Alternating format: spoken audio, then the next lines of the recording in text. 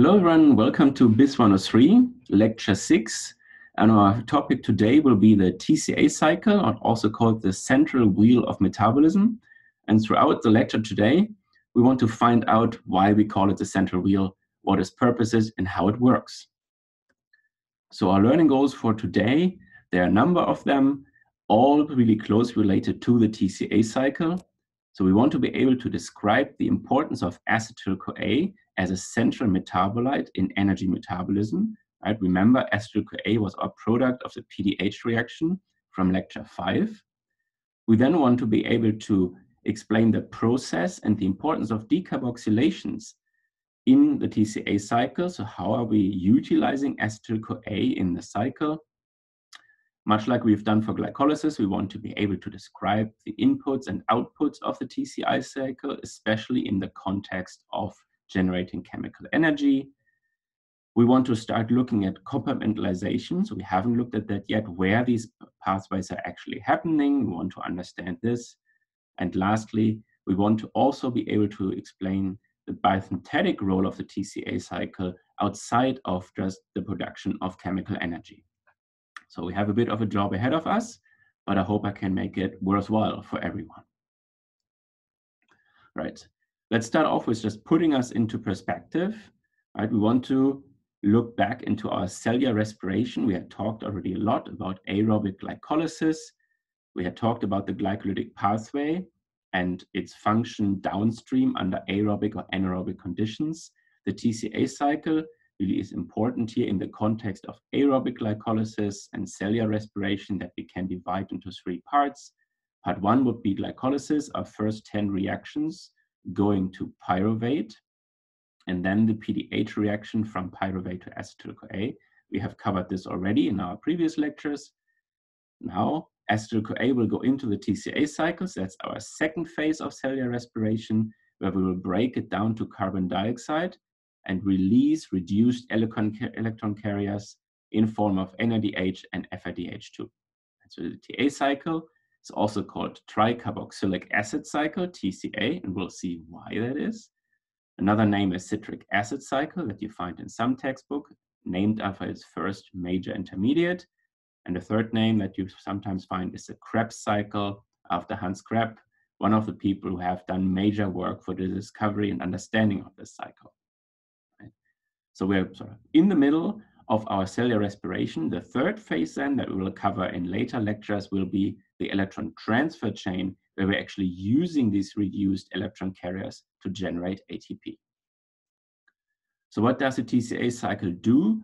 Just really in broad brushstrokes, what we are doing here is we are helping to generate chemical energy by oxidizing acetyl-CoA, our PDH product, that in our case, what we've just discussed so far, coming from carbohydrates, but it also can come from lipids and proteins. What we're generating is carbon dioxide, and we're generating reduced electron carriers, specifically NADH and FADH2. This is the important first role of the TCA cycle in generating chemical energy. Another important role of the TCA cycle actually also is to generate precursors for other biomolecules, especially amino acids and other metabolites. So the TCA cycle actually has multiple functions. It's really centric within a lot of energy metabolism and other anabolic pathways. So that's why we actually call it also the central wheel of metabolism. If we want to talk about the TCA cycle, the first thing we have to do is talk a little bit about acetyl-CoA, right? Again, our product from the PDH, pyruvate dehydrogenase complex reaction, where we had converted pyruvate into acetyl-CoA. And this metabolite is really important, and it has certain chemical properties that make it very useful for entering into the TCA cycle. So again, here's your metabolite, acetyl-CoA. I sort of highlighted in colors the 2 major functional groups here. In black, you see the acyl group, right, your carbonyl atom with a rest attached to it. And then we have a thioester here, in this case, attached to our coenzyme A. And if you remember, right, a thioester is a high energy compound. So it already gives you some idea of what you might be able to do with this compound, right? using hydrolysis, you can release energy to facilitate other reactions. However, another important and somewhat unique property of acetyl-CoA is that it can function in different ways. It can actually function as an electrophile or as a nucleophile. So how does this work? It can actually very easily lose a proton. How does this work? If I just sort of draw it out, if you remember your carbonyl groups, right, we have at this carbon here a partial positive charge, right, which will draw away electrons, in this case here, also from this carbon here. Sort of just here E minus for electrons. What can happen then is if you draw them away is that you can lose this carbon at the methyl group and you end up here just with a CH2 function right there. And as a result, we actually have surplus, apologies, electrons right here. Okay. So in the upper case, right here, that we have an electrophile. It can function as electrophile if it loses this proton under cellular conditions. In this case here, it now can act as a nucleophile. So keep this in mind. Acetyl-CoA is not just a high energy compound because of its thyroester function. It also can act either as a nucleophile or as an electrophile. So it's a very versatile compound in different metabolic reactions. Another note is that it actually, because of these properties, can also condense with itself, and we'll actually see this later as part of ketogenesis. We won't focus on it now, but just as an aside, this can also, because of these functions, condense 2 molecules of acetyl-CoA. So how can we apply this to the TCA cycle? Why is this important? So let's jump into the cycle. This is it, 8 reactions. Unlike our glycolytic pathway, it is functioning as a cycle, which means that one of the substrates here, oxaloacetate or OAA, is also the product, right? So we're starting right here at 1, we're bringing in OAA, and through this entire cycle, and we're regenerating OAA, thereby it's functioning as a cycle. What do we want to achieve here? And we're bringing in 2 carbons from acetyl-CoA. Here's our substrate, the second one. Acetyl-CoA is entering the cycle as 2 carbons. And our job really is to decarboxylate and remove these 2 carbons in form of carbon dioxide here in reactions 3 and 4. This means we are trapping the energy that is in acetyl-CoA in some other form. Right? If you remember our first lectures, when we talked about reduced versus oxidized functional groups, right? We had said the most oxidized form, thereby the form with the least energy is carbon dioxide. So at this stage, we are possibly squeezing out every last bit of energy that we can out of acetyl-CoA by converting its carbon atoms fully into carbon dioxide.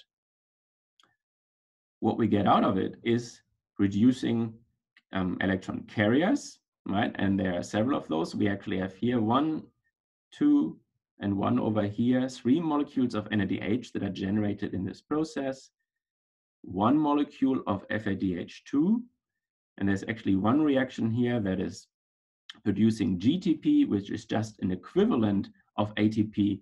Just this specific reaction is not producing ATP, it's producing GTP. Contains the same level of phosphoanhydride bonds, so the energy in GTP and ATP is the same. So let's start with the first reaction of the TCA cycle, that we have a bit of an understanding of what we want to achieve here. And so this is the first reaction, just zoomed into it now. And again, here you have your acetyl-CoA coming in as your substrate from the PDH reaction. You have a second substrate coming in, oxaloacetate or OAA. And so in this particular case here, if I go back to my pen, this actually here functions now as a nucleophile in this case. So acetyl-CoA is coming in as a nucleophile in this case.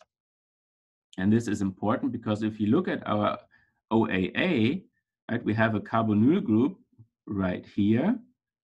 And so this carbon actually has a partial positive charge. It acts as an electrophile. So you can undergo condensation in this case, and that's exactly what is happening here. We are condensing the two molecules together. And so here in these brackets, this is simply an enzyme-bound intermediate that we're seeing here, undergoing a condensation of an electrophile and a nucleophile. The second step of this reaction is that we're using water through hydrolysis to cleave off the CoA functional group. What we end up with is citrate right here. The enzyme is called accordingly citrate synthase, and that's one you should be remembering. So what we have achieved here now is that we condense these two molecules. We have removed the CoA cofactor. This is now released. It can go into other reactions. For example, it can be reused in our PDH reaction. Right? What we generated is a carboxylic acid. And a carboxylic acid actually that has 3 carboxy functions, right? Each of these carbons here is carrying a carboxy function. So it's a tricarboxy acid. That's why the cycle is called TCA, or tricarboxy acid cycle. So this is your first key intermediate of what's happening. So first important step here, condensation of acetyl-CoA with OAA.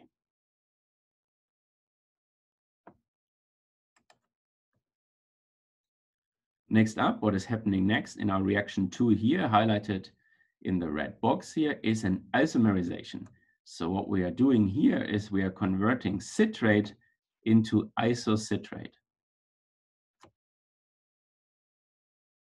How does this work? Just zoomed into the second reaction here. What we're wanting to achieve is that we want to move this hydroxy group here from the middle carbon to the terminal carbon.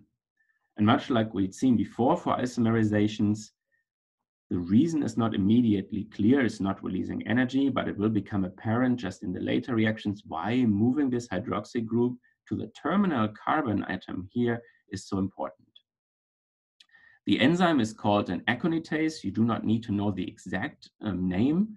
It's a bit of a special isomerase here because it's actually using water to achieve the isomerization, the transfer from the hydroxy group from one to the other carbon. So what is happening is that first we're actually dehydrating. The hydroxy group actually leaves through this enzyme-bound intermediate here. You do not have to remember the structure or recognize it. And we're bringing it back in through hydration here. Right? So if you want to remember that this is an aconitase that is using dehydration and rehydration by cleaving off and then reattaching the hydroxy group to transfer it from one to the other carbon, that's perfectly fine. So keep this in mind now that we have moved this hydroxy group because it will become important. So back to our overview. The next reaction here, this is a really critical one. We are moving from isocitrate and we are converting it into alpha-ketoglutarate. If you look at the error here, right, it's an irreversible reaction. What we're doing is we're doing our first decarboxylation, and we're also doing an oxidation, which we can tell from the cofactor here, right, that NAD plus is being reduced to NADH. So there must also be an oxidation reduction reaction involved here. Let's look at how this works in more detail. And before we do that, we have to remember our rules of decarboxylation. We had talked about this last lecture on what molecules can we decarboxylate, what properties do we need to have. I know we had said we had these 3 types of molecules, beta keto acids, alpha hydroxy acids, and alpha keto acids. These can be decarboxylated. How did we define this? Right? It had to do with the position of the hydroxy groups. Just going back to my pen here. And we had said we have the alpha and the beta ones here. And we had said beta keto acids, right? We have a keto function here at the beta position to this carboxy group. These can be decarboxylated. An additional molecule that can be decarboxylated, we said, are beta hydroxy acids. Not outright because they don't have a keto function, but if you have a hydroxy function that is beta to the carboxy group, this can be oxidized to a beta keto acid and can be decarboxylated. The third group was our alpha keto acids. But again, we have our carboxy group here that we want to decarboxylate. Now, we don't want anything at the beta, but we have a keto function here at the alpha position.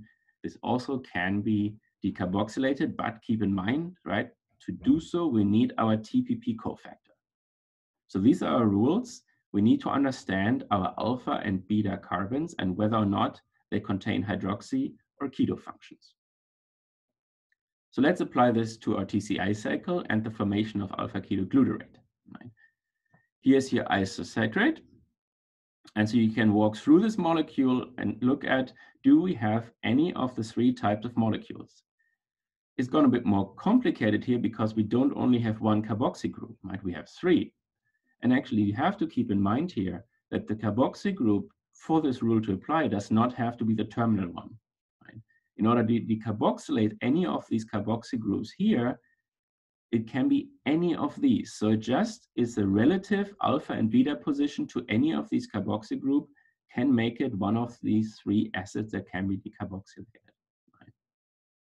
So if you look at isocitrate, right, we have at the first carbon here no hydroxy or keto function. We don't have one here, but we do have a hydroxy group right here. Okay. So no keto function in this molecule, but a hydroxy function. Now, is this hydroxy function beta to any of the carboxy groups, right? So now we're going from the different carboxy groups. So if we go to this one here, this is your alpha carbon, it would be an alpha hydroxy. That's not one of our three compounds. But if we move here to this functional group, right, then this would be your alpha, this would be your beta carbon. Now you have a beta hydroxy acid, right? This we just learned and remembered, right, we can decarboxylate, so that's great. But we also said, right, we have to oxidize this first to a beta keto acid for the decarboxylation to occur. And this is exactly what's happening here. Just to highlight this, with an enzyme-bound intermediate now, right, you have now, you do your oxidation first, you're using NAD as a cofactor that is being reduced, you're oxidizing the hydroxy group here, you have generated a beta keto acid, and now you can decarboxylate the carboxy group at this carbon here, you generate alpha ketoglutarate, or alpha Kg for short. So accomplished. So go back to this and sort of practice this for yourself to understand, do I find these different chemical properties that allow us to decarboxylate, and which carboxy group can I decarboxylate in this case? Okay. Next step, we just made alpha ketoglutarate. Right here, this was your product from the reaction we just looked at. If we go back now to this, again, we can apply the same rules. Can this be decarboxylated? And now we have two carboxy groups left. This one up here, right? If you look up here, there's no keto or hydroxy function and either the alpha or the beta carbon relative to this carboxy group. If you look at this carboxy group down here, yes, right? We have a carbonyl group here. It's a keto function at the alpha position. It's an alpha keto acid. To decarboxylate alpha keto acids, we need TPP as our cofactor right here, right? And now if you look at our product, it's actually succinyl-CoA. So CoA indicates we also want to attach this. So we need more cofactors, right? This is actually equivalent to our PDH reaction. It's the exact same mechanism. It just happens to be a dehydrogenase here that doesn't convert pyruvate. It converts alpha Kg or alpha ketoglutarate.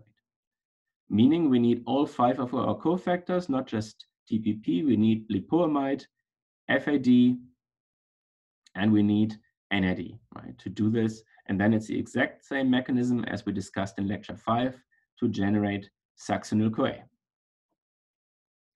So now you have achieved both of your decarboxylations from acetyl-CoA having entered the TCA cycle. So that's great. What is happening next? And like PDH, remember that.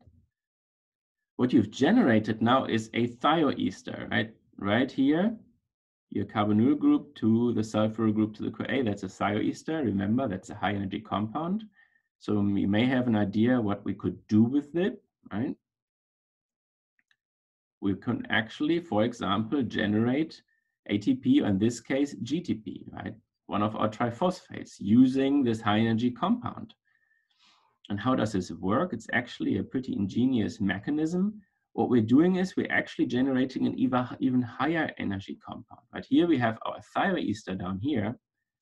And what the enzyme actually does here is generating a different kind of compound. If you look at it, right, it's got a phosphoryl group. So we had a few high energy compounds that included phosphoryl group. Our thioester, we had seen this right here already. The other one was a phosphoanhydride that requires at least 2 phosphoryl groups. We only have 1 here, so that's not it. It's also not a thioester. There's no sulfuryl. That leaves either an enolic phosphate or an acyl phosphate.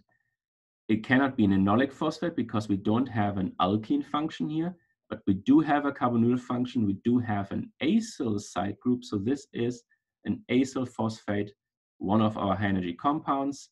And breaking this down by cleaving it off, the energy can actually be used. We can remove CoA.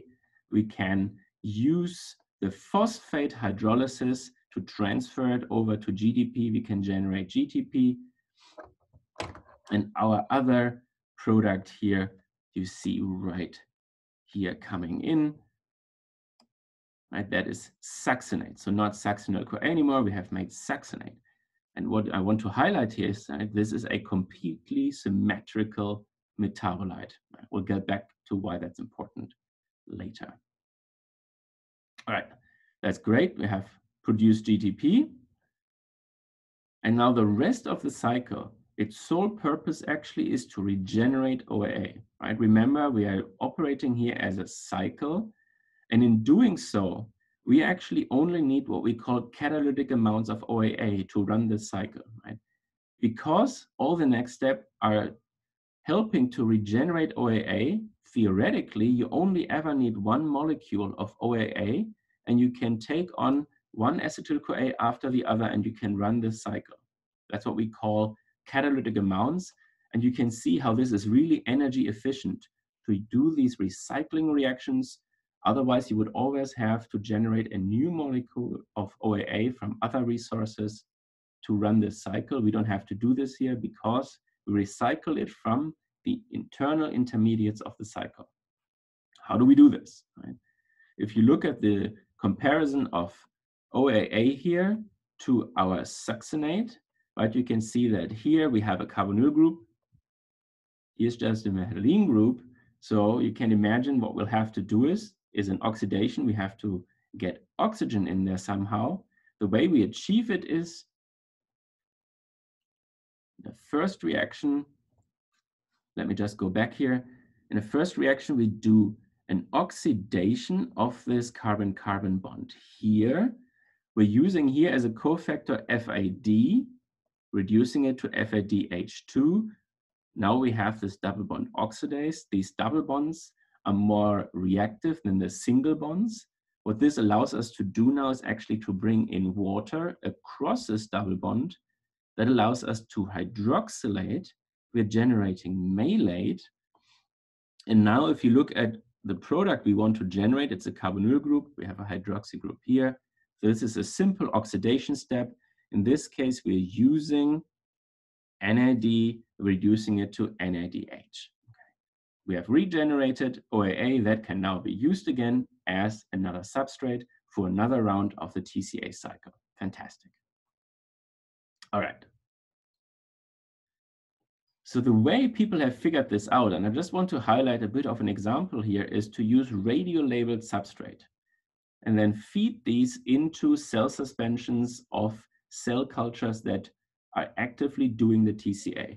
So what people would do is they would radiolabel the carbons of acetyl-CoA and feed it in, and then analyze the radioactivity in all the different intermediates that are coming out from the TCA cycle. Okay? So I have highlighted here in red where the carbons of acetyl-CoA actually are going. And so this highlights your first turn of the TCA cycle, right? So here your radiolabeled carbons, you're undergoing this condensation, and they're up here. You're moving through all the intermediates now, isocitrate, alpha-ketoglutarate, and so forth, are containing the radiolabel of acetyl-CoA. Right? Note that none of these in this first turn of the cycle have ended up in radiolabeled carbon dioxide. So this knowledge can now be used to understand where in the molecule are these carbons and which of these carboxy groups are decarboxylated first. Right? So this has really helped to understand the mechanisms of these two decarboxylations by simply looking at which molecules are carrying the radiolabel from the substrate of acetyl-CoA. Now it becomes complicated in our succinate molecule here because we have an even distribution of the radiolabel across all the carbons. Because it's a symmetrical metabolite, the enzyme can actually not distinguish which side is up and down. So you find a 50-50 ratio of the radiolabel in this molecule. Now what happens in your second turn of the cycle? I highlight this in blue, right? So you ran the cycle once, now you're bringing in a second molecule of acetyl-CoA, again radiolabeled. What is happening now is for the new acetyl-CoA that has come in, the same happens as we've seen in the first turn, right? It sort of stays within these metabolites, but now in the second turn here in red, these are still the carbons from the first molecule of acetyl-CoA that we fed in the first turn. So that had come from the OAA that had been recycled, okay? And so now we're running through here, and we're seeing now the radiolabel actually ends up in our carbon dioxide. Okay. So these types of studies can really be used to understand the reaction mechanisms of multi-reaction pathways. Okay. In your study aids, I have a few examples and test questions, and you can sort of use these to understand for yourself and work these problems for yourself on how radiolabeling can be used to track the fate of different carbons throughout a multi-reaction pathway. And we can obviously also cover those in the office hours throughout the quarter. All right, so now that we have understood all of the 8 reactions of this cycle, we want to summarize, right, what have we accomplished, what have we done? Right. And I already mentioned this before. If we put them all together with the ETC, we're actually getting 2.5 ATP out of NADH and a little bit less, 1.5 ATP out of FADH2. I'll explain later when we talk about the ETC how this works and why it is. Of course, keep in mind, we're not actually making half a molecule of ATP. This is just in terms of these reactions of recycling NADH and FADH2 in the ETC, releasing enough energy to make 1.5 and 2.5 ATP respectively. Okay. So those numbers, taking those numbers into account, what did we get out of acetyl-CoA? Right, we made 3 NADH for a total of 7.5 ATP. We made 1 FDH2 for a total of 1.5 ATP. And remember, we made 1 GTP, which is equivalent to 1 ATP. So the total for us from one molecule of acetyl-CoA is 10 ATP that we made. Okay. Now, if we add from pyruvate, right, our pyruvate dehydrogenase reaction, also there we released 1 NADH, so another 2.5 ATP. So taking these two together, we now have made 12.5 ATP. Going now all the way back to glucose, right? If we double this up, remember, right, we had generated 2 pyruvates. So both these reactions are happening twice. So we double our 12.5 to 25 ATP. In addition, in glycolysis, right, we had a net ATP yield of 2 ATP. And in the glycolytic pathway, we also released, right, 2 NADH from our reaction 6 there. so another 5 ATP. So we're making actually a total from one molecule of glucose of 32 ATP using cellular respiration. Right? And now if you compare this to our lecture of fermentation, where we said our total net yield per glucose actually is only 2 ATP. So this is really the power of aerobes. Using oxygen actually allows you to make 16 times more ATP out of every glucose molecule. So it's a super efficient pathway for energy production. Now that we know how much we are making, we want to also understand where is all of this actually happening, right? We have discussed these pathways so far basically in isolation. We haven't really talked about where in the cell is this actually occurring, right? And so we want to compare how this is happening in prokaryotes and eukaryotes, right? In prokaryotes, it's very simple. They are lacking the organelles. So here you actually have glycolysis and the TCA cycle occurring in the cytoplasm inside the cell. And the ETC is actually a membrane-bound mechanism and pathway. We will see this is actually sitting here in the inner membrane, but has access to the products of glycolysis right here, right at the membrane. So it's facing to the inside, but some of the enzymes are actually located within the membrane. How does this compare to eukaryotes? Very different because, right, we are making use of our organelles. So again, our glucose is actually sitting here in the cytosol. And remember, right, our discussion on glycogen that is sort of sitting there as really big granules of sugar polymers. Glycolysis is also happening in the cytosol, so it has direct access to the glucose. But then our PDH reaction and the TCA, they're actually occurring in the mitochondria. Right? So right here, and then if you zoom in, also our ETC is actually happening at the inner membrane of the mitochondria here. So what you're seeing here is the inner membrane that is sort of formed in these invaginations here. What they are doing is they're increasing the available surface, the membrane surface, and that allows you to actually place a whole lot of ETC enzymes in this membrane here. So you can increase your capacity for this pathway. Right? Keep in mind, we don't only have one copy of each of these enzymes for these pathways that we're discussing. We have lots of those in the cell. All right, so this covers what we wanted to discuss about how we can use the TCA cycle for energy metabolism by generating electron carriers that can later be used in the ETC to generate ATP. But I also told you, right, the TCA cycle can also be used for other purposes. One is that it actually can not only take up acetyl-CoA from sugars, it can also take it up from the breakdown of amino acids and fatty acids. How this works, we will say in the upcoming lectures. And in addition to that, it has a biosynthetic function. So it can actually also generate biosynthetic precursors for a number of essential molecules, including amino acids such as glutamine here or nucleotides. Right? But keep in mind, if this is occurring, then it's not functioning as a cycle. Okay? But because of this dual functionality, the TCA cycle is actually a fantastic example of an amphibolic pathway. So a pathway that is both anabolic and catabolic. Right? It can help in energy production using catabolism, so breaking down acetyl-CoA for carbon dioxide, or it can function as an anabolic pathway and produce a variety of different biosynthetic precursors. So if you want to do this, how does this work? So here again, I show you the TCA cycle. I just took out all the confusing structures and just left the intermediate names in there. Just to orient yourself, up here, right, is our pyruvate and the PDH reaction coming into acetyl-CoA. Acetyl-CoA is then condensed with OAA to citrate, and we're running through this entire cycle. That was what we discussed so far if we want to do energy production, right?